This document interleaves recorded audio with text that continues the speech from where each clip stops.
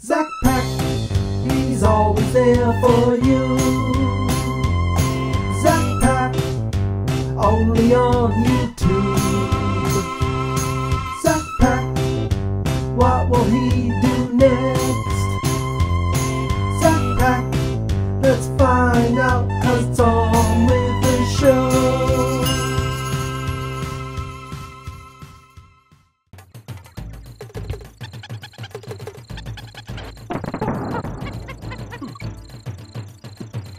Oh, hi. It's been a little while since we've last seen each other. It has been a very eventful past year, and yeah, don't worry about him. Anyways, I definitely should talk about a game with you guys, but there's just so many games I have on my shelf that I don't even know where to begin or what I could really even talk about. If only there was an easy way to pick out a game for me to talk about. Well, my friend, you're in luck, because we're about to spin the Wheel of Choices. On this wheel are many games, some good and some not so good. Let's see what you get and take a spin at the wheel. Let's go.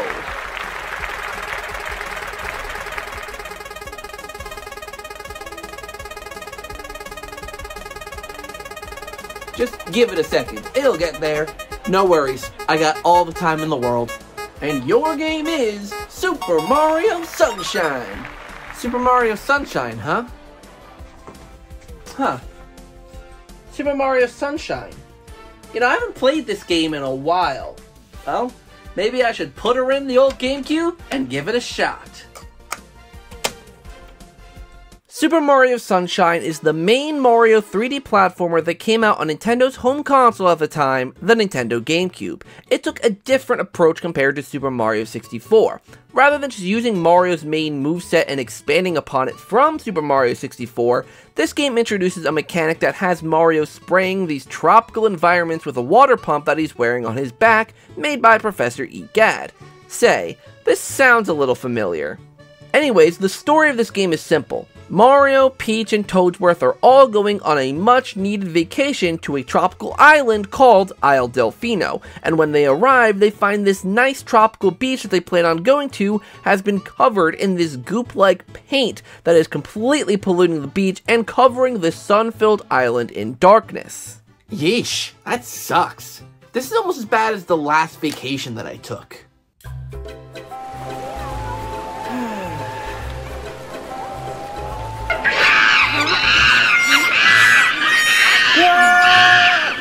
Please don't ask, I don't want to talk about it. Anyways, Mario finds this awesome water hose device named Flood and uses it to clean up the runway. His reward?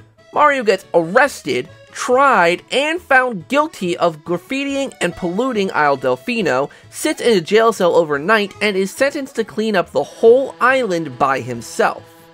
Man, a game where Mario gets arrested and convicted of a crime? Move over, GTA, this is the real deal. You know, as kids, you know, our parents let us play games like this where we're playing as a convicted criminal? Man, we grew up rough. Well, we figure out pretty quickly that it actually isn't Mario guilty of this crime, but a shadowy doppelganger who immediately goes after Princess Peach and attempts to kidnap her, naturally, before escaping into the first world of the game, being Bianco Hills. Right, now we're really going to get into this game. We're going to get all those shine sprites, stop Shadow Mario, and defeat Bowser once again. Let's get started. Bianco Hills is the first world in this game. Some of the objectives of this world are as simple as clearing up some goop to get a shine sprite, while some others are like fighting a PD piranha. This world serves as a warm-up world to get you used to the game's mechanics. Oh, but this world introduces something that recurs throughout the whole entire game, being these secret levels. These are segments where Shadow Mario takes Flood away from Mario and you must perform a 3D platforming challenge. Thankfully, this one was quite easy, but as we'll see later on, they get quite difficult. Overall, this world really isn't too bad. It's a nice warm-up. Wow, we really rocked our way through Bianco Hills. Maybe I'm not that rusty after all. Let's continue.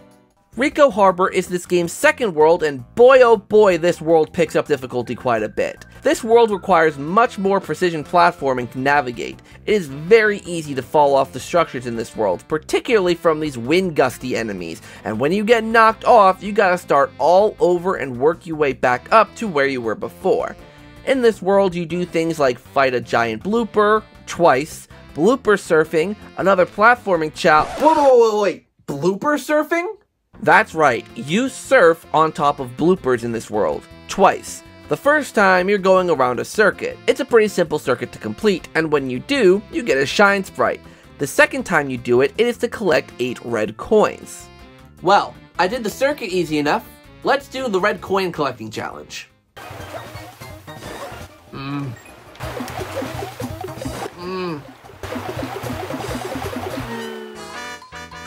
God dang it!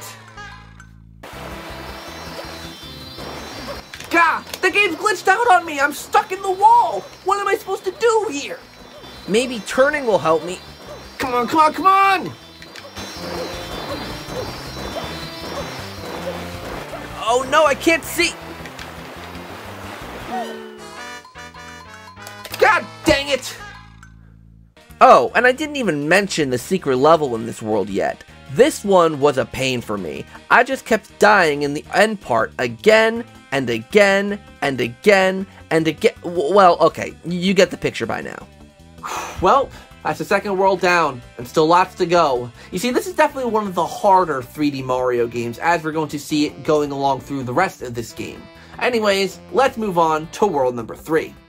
Well, the third world is Gelato Beach, and this world isn't too bad. Between defeating a Wiggler, flipping some mirrors, and swimming for red coins, this one isn't too bad.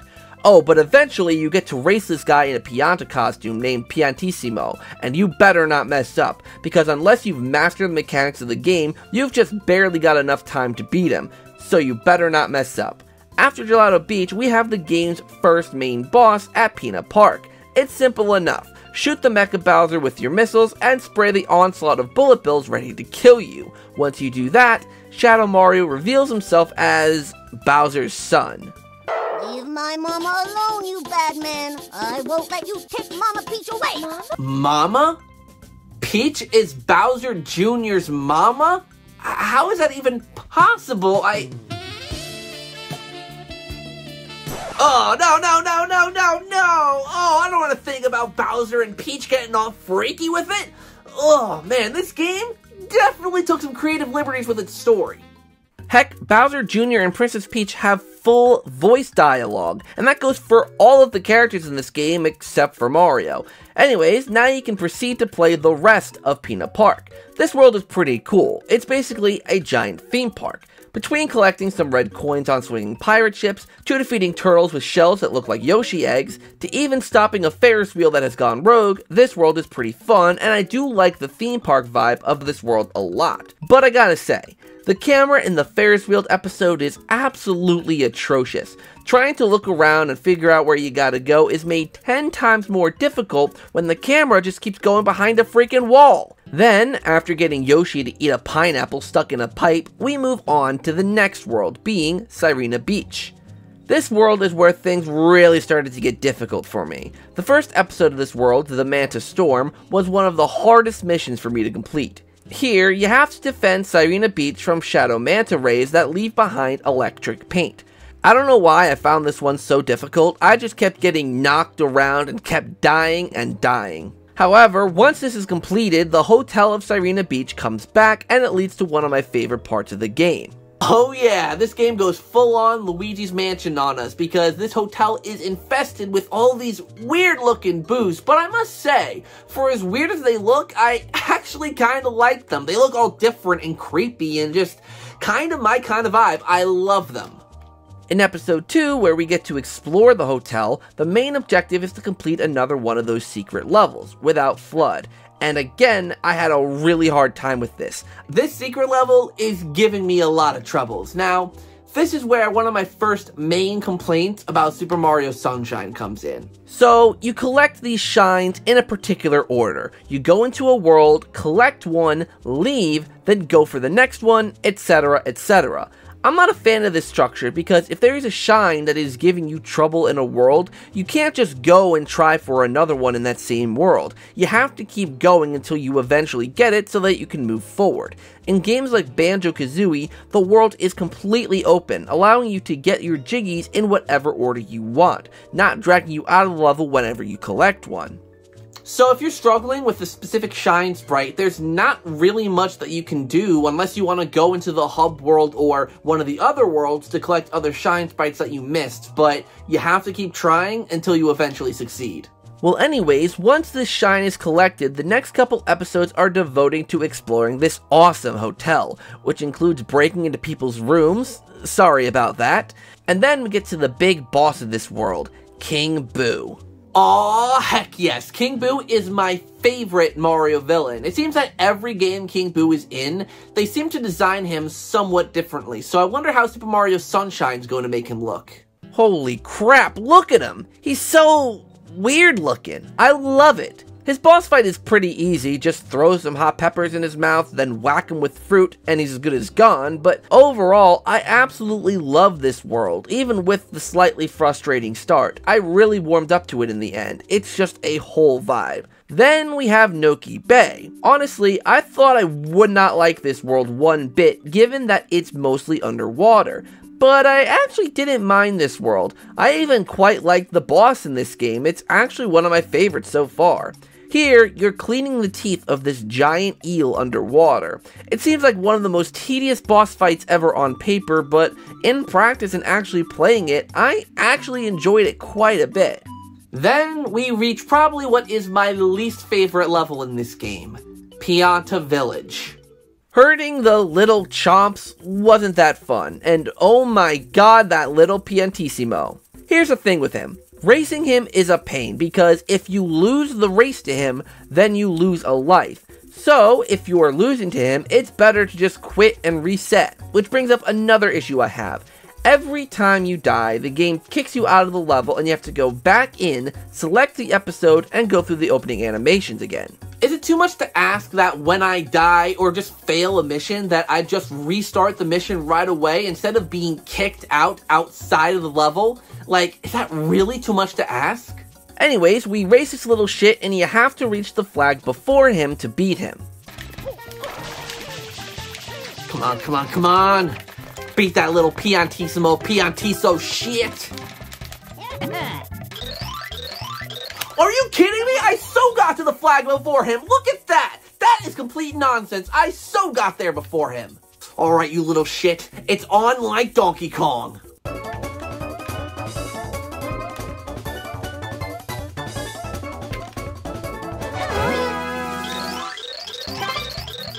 Thank you! Onwards. Since I haven't made it this far in Mario Sunshine since I was a kid, if I even did make it this far, my memory of this part of the game non-existent. So the rest of the episodes in this world I found really annoying because of it. The lava episode, it took me a while to figure out exactly where I needed to go and what I needed to do. I thought I had to get into the village by swimming up the creek, but that didn't work. I figured out I actually have to go below the level to get into the village. Then when I do that, what do? Wash away the lava? Nope. Defeat the birds dropping fire? Try again. Extinguish the fires on top of the mushrooms? Nope. You gotta wash the goop off of a singular Pianta standing in a random spot. It took me a lot of trial and error to figure out that I had to spray that random Pianta. Now, maybe there's a Pianta somewhere in the level that I had to talk to that would have told me that's my objective, but that shouldn't matter. Objectives for each mission should be made very clear when you're going into the mission. It's just stupid that it didn't tell me that. The other episodes were equally as annoying. The Chain Chomp Bath mission was just kind of frustrating to control. And then this, the Secret of the Village Underside episode. Here, you have to rely on the Piantas throwing you where you need to go. Seems simple enough, but if the camera is facing even slightly in the wrong direction, you're flying off the stage. It was absolutely annoying to complete, and it was just the icing of the cake of this level being my least favorite. There, all the levels are complete. So the question is, how do I get to Bowser? Well, you actually have to defeat or beat the 7th episode in each world to unlock the Bowser fight. Now, in that 7th episode, you are chasing Shadow Mario in each and every single world. So, let's go and chase that shadowy prick, 80s montage style.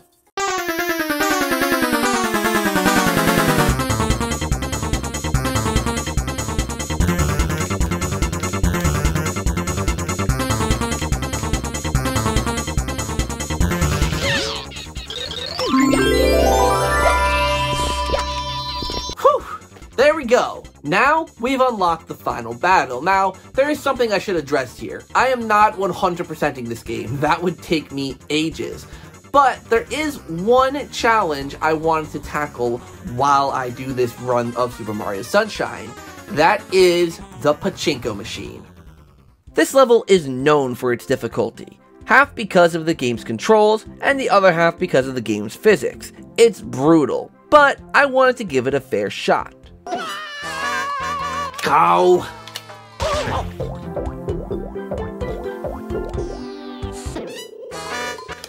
Oh, come on!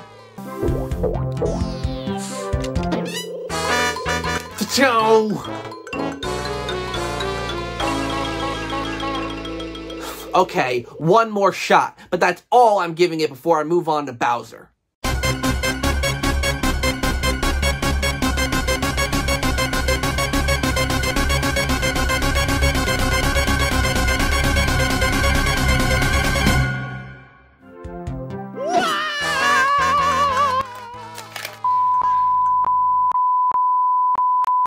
Anyways, now we officially get to face up against Bowser in one final stage, Corona Mountain. At first, this level is not too hard, with some simple platforming that requires good timing, but then we reach this boat. This boat is the bane of my existence. At first, I had absolutely no clue how to control it. I would steer it left and right out of the back of the boat, but all it got me was death and despair. Well, get this. You should only use the back of the boat if you want to propel yourself forward by a lot. You will want to use the front left and front right sides of the boat to turn it more subtly without moving forward. Since this was a mechanic that I have not used in this game by this point, I was perplexed on how to do this, and even when I did figure it out, it was still hard because sometimes the boat just had a mind of its own. Once that's done though, the rest is honestly pretty easy. Just boost up to Bowser and start the final fight. That is still weird. Bowser actually talks in a Mario game? This boss fight is deceptively easy. Just use the rocket boost, then ground pound on the weak points of the hot tub, and eventually Bowser is defeated. So, there you have it. Super Mario Sunshine is beaten. Now, like I said, I did not 100% complete this game, and honestly, to me, that's the best way I can recommend this game. This game is a fun run-through if you're not looking to get 100% everything. I mean, the pachinko machine and the blue coins are a testament to the annoyance of trying to 100% it. But if you just want to run through it casually and just have a good time, yeah, certain things may be a bit difficult, like the janky controls and the janky camera, but overall, it's still a really great 3D Mario game, and I do think it is overhated. Who could that be? It's a letter that I've won a vacation, but not to Isle Delfino, but to the Arabian Desert.